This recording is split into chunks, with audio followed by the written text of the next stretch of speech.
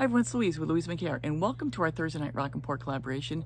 We're really glad that you're here, and we sure hope that you stay from now until the end of the train. So we have me kicking off here in a minute, we have Lori Houston at 6:45, Angela Bliss at 7, and we have a guest artist tonight, Taslima Maya Art, coming on at 7:15. So without any further ado, let's get this Rock and Pour train going, and let's get started.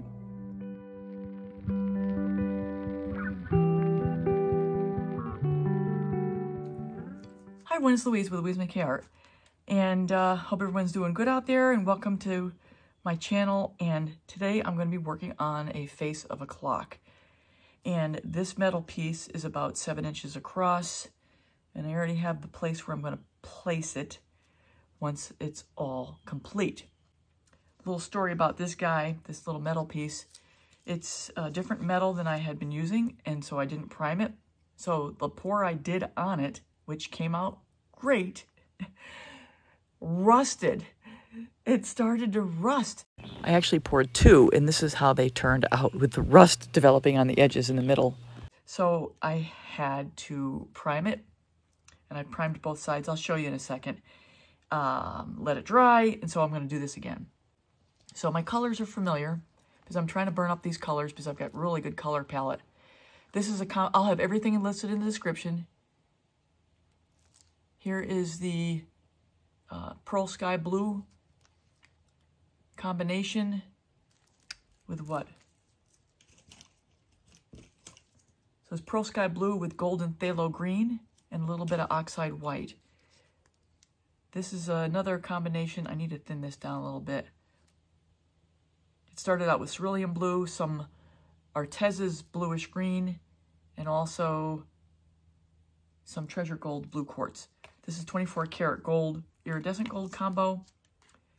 This is my little piggy Seaglass, and this is Payne's Gray with Liquitex and Golden. And let me show you. So I primed this side, and this is a side I painted on before, so there's a little bit of ridge here, but I'm not worried about that. It's going to be just a clock face. And there's the back. So I primed both sides, hoping that I will not have a rust problem again. Okay, I'll be back in a second. I'm going to thin down one of these colors, and I'll get the pillow down, and we'll be back. All right, everyone, I'm back. Pillow's down. I'm going to lay the colors down in double speed because I need to cut time off of this video, and you can see what I'm doing. All the colors will be listed in the description below. So if you have any questions about the combinations and recipes, it's all listed in the description. So click on the title. A drop-down will appear, and you just show more, and all of the information will be there. So just so you know, the only thing I talk about here is that gold. One of the reasons why I combine my 24 karat gold with the iridescent gold from Golden is because the 24 karat is so blingy and so bossy that I want to tone it down a little bit with the iridescent gold, which is just a very pretty, calming gold.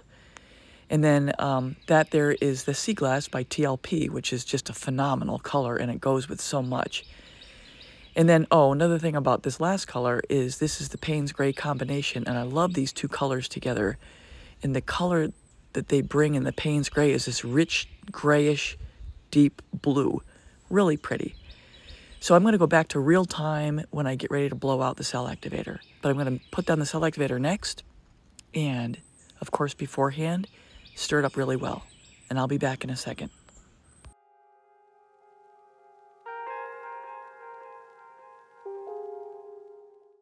So I'm back to real time, just so I can talk through the blow and you can see it during real time.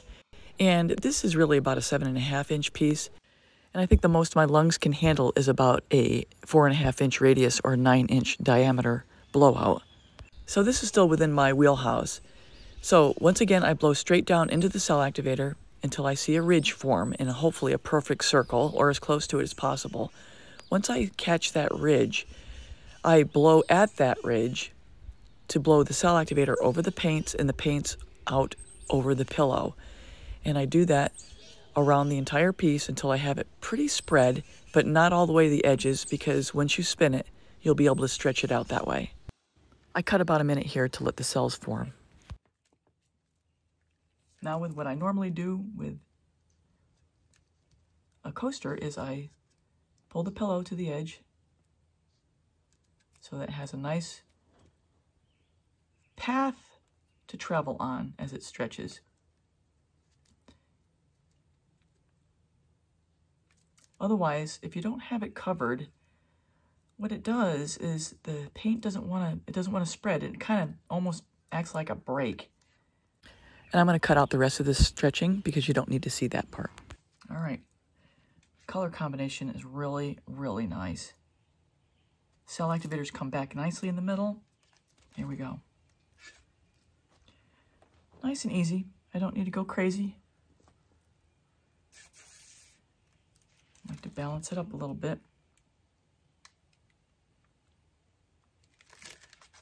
See right here, I'm a little light paint, so look at that. Doesn't want to spread there. So let me take some of this and put it over here. For me, it's very important that I have that composition where I want it to be before I start to spin and stretch. Weight shift it.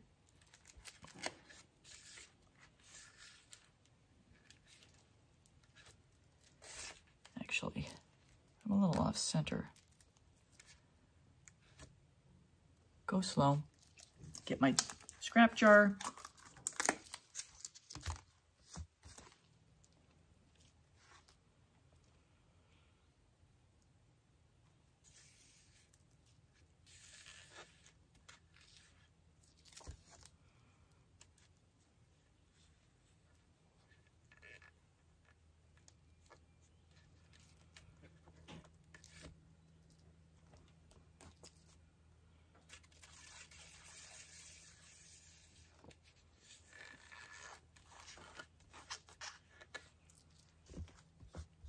This time I'm not looking for negative space. I want it to be fully covered.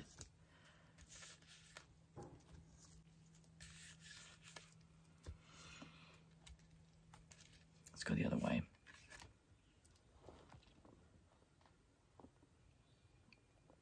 I love this color combination. It's amazing.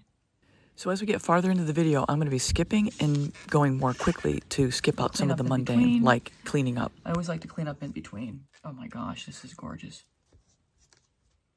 So for the rest of this portion, I'm going to be double timing and skipping a lot of mundane stuff. But one of the things I do talk about here is trying to make sure I get everything to stretch out. That's why I'm going to pull out the straw here in a second to help these two bluish blobs to spread out and kind of open up the colors that are underneath them.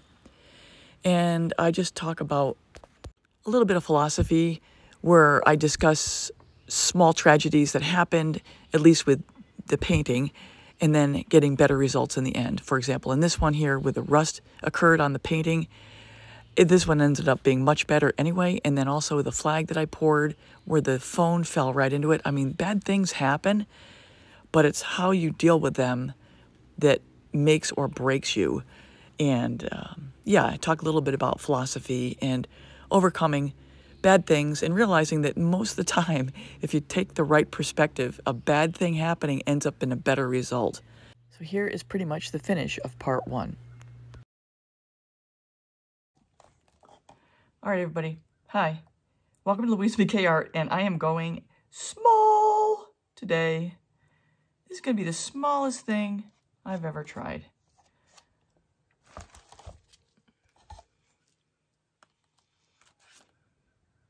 So I have this project I'm working on, and it's a little project.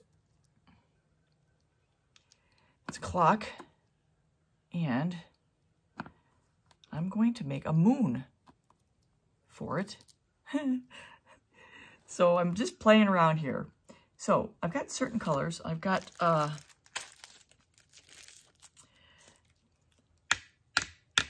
tiny schmidge. Huh, this is my Naples yellow light.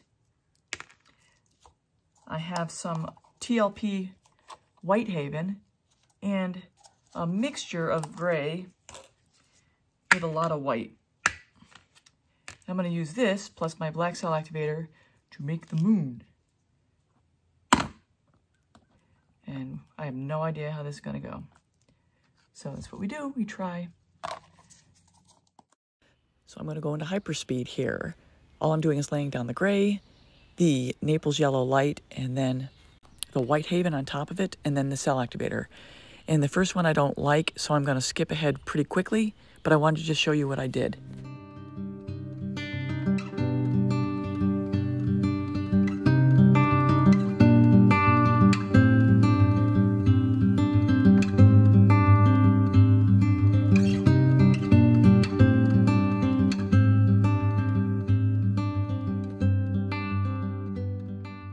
So with the initial blowout, I realized I put way too much cell activator down, and my moon was totally cratered.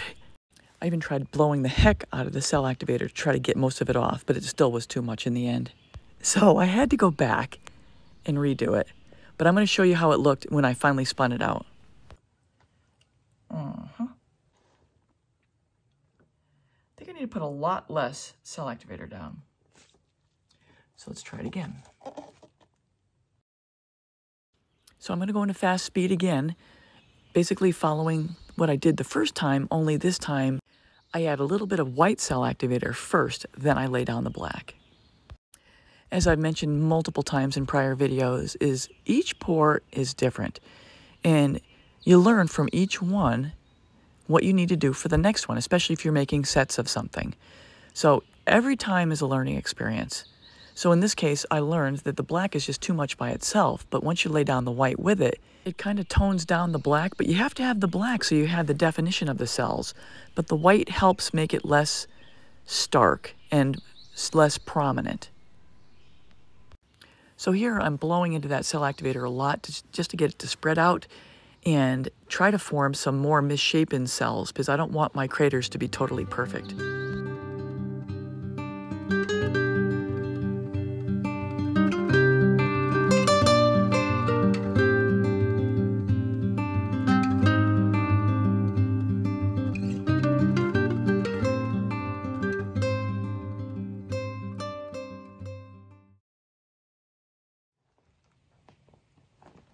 How am I going to get this thing up? Oh, lordy lord.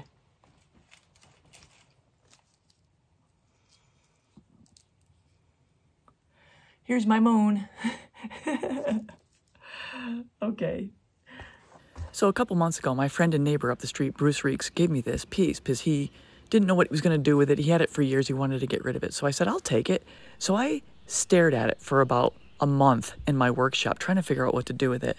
So ultimately I decided, you know what, that would actually make a really cool clock stand. Talk about one of a kind. So that's what I did. I ended up creating a couple pieces that you just saw me create and turned it into a clock stand. And here it is. This is my idea of how to best utilize this piece artistically, practically, and for fun. Hope you enjoyed the video, everybody. And remember to smash that thumbs up, leave your comments, and if you haven't subscribed, please subscribe, hit the bell. You'll get my latest tutorials. And next, we go to Lori Houston Art.